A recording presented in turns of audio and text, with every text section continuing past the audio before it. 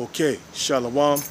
All praises to Yahweh, Bahashem, Yahweh Shah, Bahashem, Rakak Wadash, and double honor to the apostles and the elders of Great Millstone. And salutation you I came out there to push this word of truth and sincerity. This is going to be another Great Millstone quick lesson. It's going to be the fourth lesson.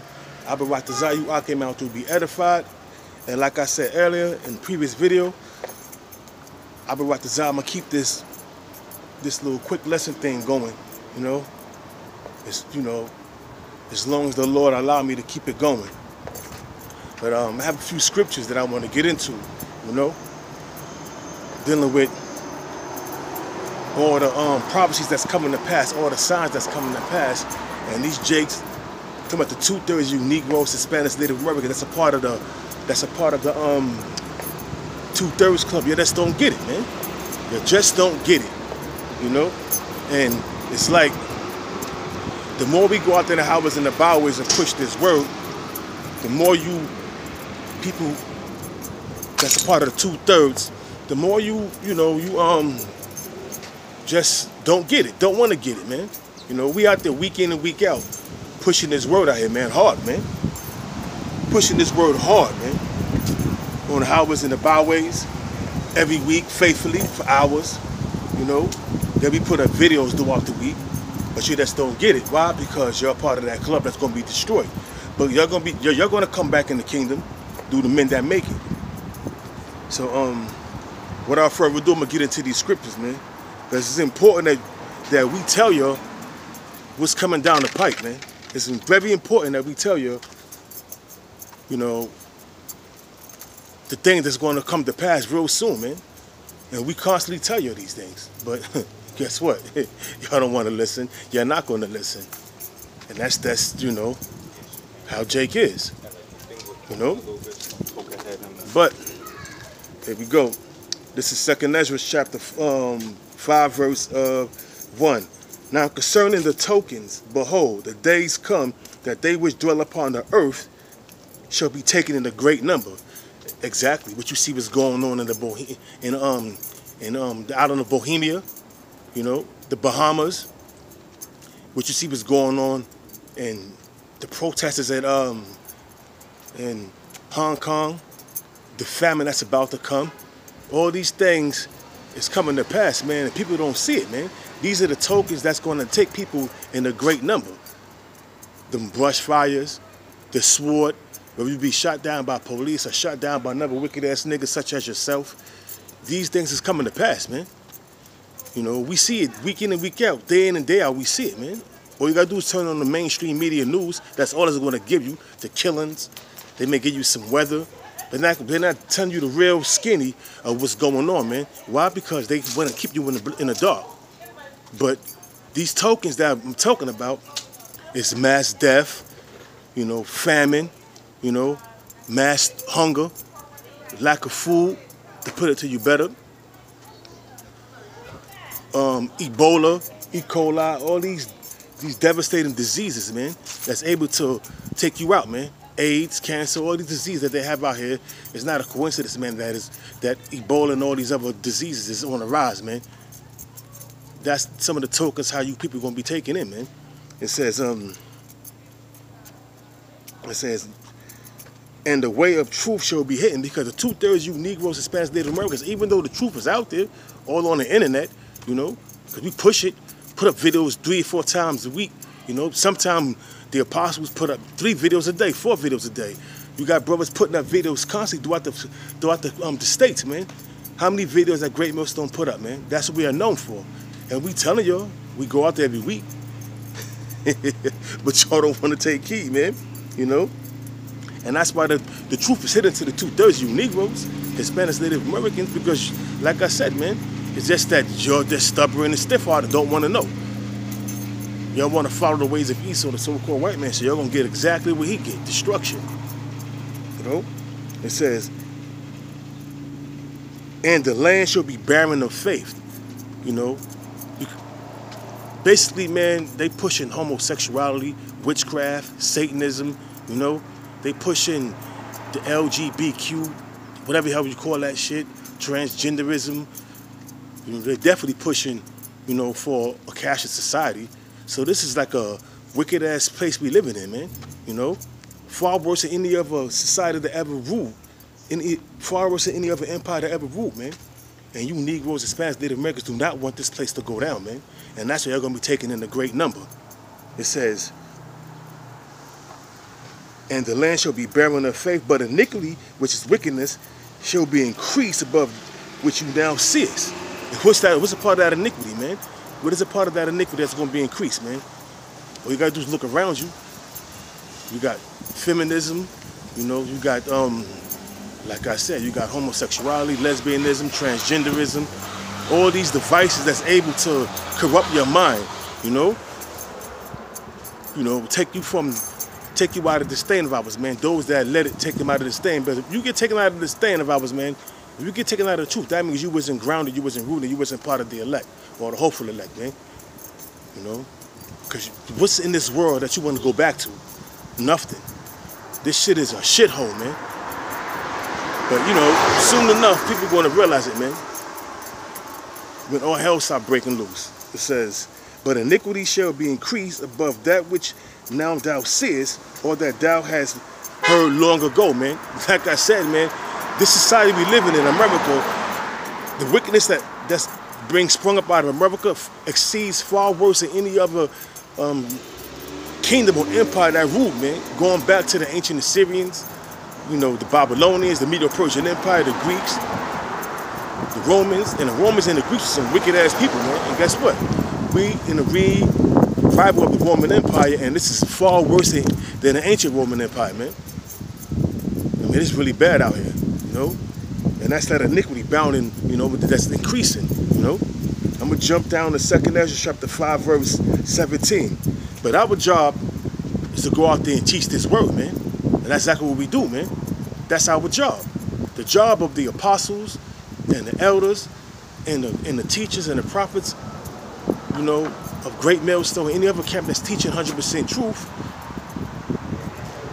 their job is to go out there and teach. This is 2nd Ezra chapter 5, verse 17. Knowest thou not that Israel is committed unto thee in the land of their captivity? And we in the land of our captivity to this day, pursuant to Baruch, the 3rd chapter, the 8th verse. You know, we still in the land of our captivity. You know, there's nothing changed. You know, we still up in the land of America with driver's licenses, being subject to payments, you know, walking in the fear of thy life in our life, man. Come on, man. So our job is to warn y'all, man. Like it's saying right here. It says, knowest thou that Israel is committed unto thee in the land of their captivity. And that's why we go out there in the highways and the byways and put these videos up, man. Because we know that the 2/3 and the elect are committed into our hands, man, for us to go out there and teach them. Even though the 2/3 is not going to get it, because they're part of the 2/3, but our job still is to go out there and condemn them, condemn Esau, judge the nations, man, tell them their judgment. And that's our job, man. That's our job. And we definitely in the land of our captivity still, you know. And what we telling y'all, we warning y'all about. We warning y'all that Jacob's trouble, which is Jeremiah 30:7, Revelation 12:12, 2nd book of Ezra, the 16th and the 15th chapters, you know, we telling y'all what's coming down the pipe, man. We warning y'all, giving y'all a stern warning. But still, Jacob's just too stiff-headed and hard-headed, man. They're not gonna get this truth, man. You know? They don't want to get this truth. They're rebellious towards this truth. And you're not being rebellious towards us. You're being rebellious toward the word of the Most High, man. You're being rebellious toward the Most High, Yahweh Bashim, Yahweh Shah, and that's why you're going to be taken in the great number. And that's why most of these calamities are going to come upon you, like it's coming upon them people in the Bahamas, man, in South Carolina, whatever, you know, North Carolina, where Hurricane Dorian, or Doreen, whatever you want to call that shit, you know, it's hitting. But still, soon enough, you're going to wake up and find out when it's too late. You know, this got a few more scriptures, man, because, you know, it still don't sink in, man. But our job is to go out there and let's continue to do what we got to do, man. Push this word. Nope. Because we telling you that Jacob's trouble was coming. Like I mentioned, Jeremiah 30:7, Revelation 12:12, Daniel 12 chapter, the first verse. You know, Daniel 12:1. We telling you these things coming out, man. You know? Because we know that Esau, the so-called white man's gonna come out like a madman, sparing none, man.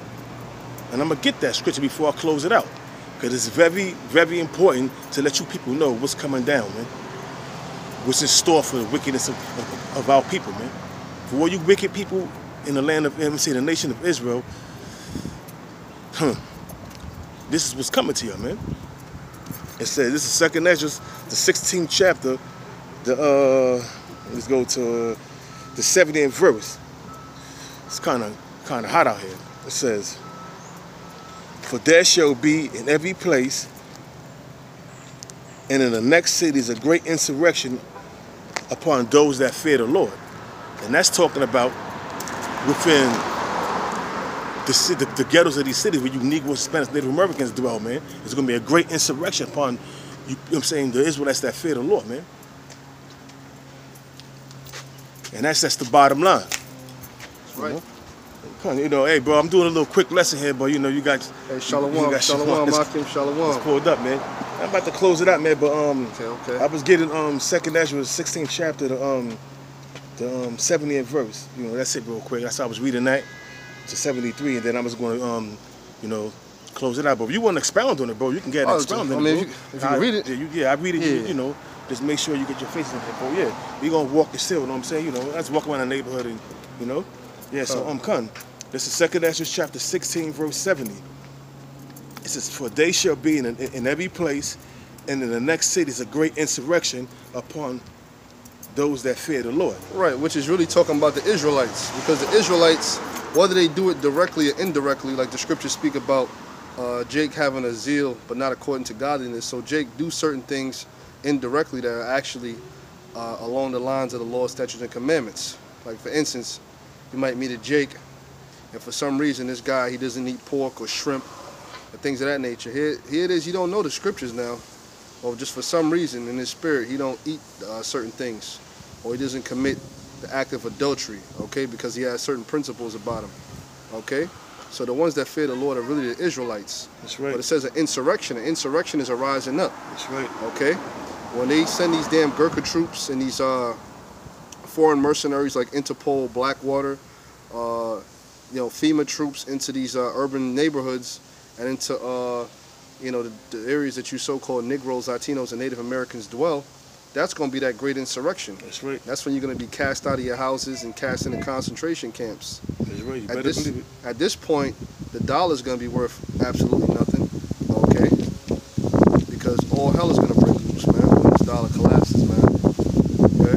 It says, for they shall waste and take away, it says, for they shall waste and take away their goods and cast them out of their houses. Right. Waste, take away your goods and cast you out of your houses, man. All right? So y'all living in the projects, you know what I'm saying? Whatever projects you in, you know, whatever housing tenement you in, they're going to cast you up out of there, man. That's right. All right? They're going to cast you out of there, and you are going to be, you know, treated as if you're not a so-called citizen, man. That's right. Right? It says, then shall they be known who are my chosen. Yeah, it's going to be known who the men of the Lord, because why? Because the Lord's going to put a hedge around those men. All right? And not for nothing, I was speaking to this demon I used to deal with, and she told me, she said she had a dream about me. She said she had a dream about me, and I told her I'll be back, and it was raining outside. And she said, you were walking in the rain, but you weren't getting wet. And she said, you were walking in the rain and you weren't getting wet. And when you came back, you had all kind of blood on you. She said it wasn't your blood, and you came back and you collapsed because you were exhausted. You know, and that's a spiritual dream, you know? Exactly. So that they're going to know who the men of the Lord are in that day. That's right. And they shall be tried as the gold in the fire. Yeah, so don't think it's going to be an easy way to go, because, hey, the Most High always dealt rough with his men. He always dealt roughly with his men. That's right. Okay? And that's just the nature of Yahweh Bashim Yahushai. There's actual scripture that says, precious in the sight of the Lord is the death of his saints. That's why when the disciples at the time, they asked Yahushai, actually I should say Yahushai asked them if they are worthy to drink of the same cup he drank of. They said, Yeah, they're worthy of it. Not knowing that they was going to have to suffer the same fate as Yahushua, which was pretty much to be put to death for the word. That's right. And the only surviving was John the Revelator, who was exiled to the Isle of Patmos, where he served out a prison sentence, pretty much, of being in solitary confinement, which later on he died. Okay, but not before, you know, jotting down these precious revelations. And that's right? And that's why the Most High had him survive. That's why he didn't get put to death. He got cast and gave him life to prison. His death sentence was life in prison on the island of Patmos, in the salt mines. But so he could receive them revelations that Yahweh was giving him. You know. Right. That was his lot. That's you right. know? Hey, but I ain't gonna hold you brothers, man. Lord willing, it was edifying. I know I came at the very last, but you know it's better late than never. That's you right. know? And Lord will, we see you brothers on the next one. Hey, Shalom. Shalom.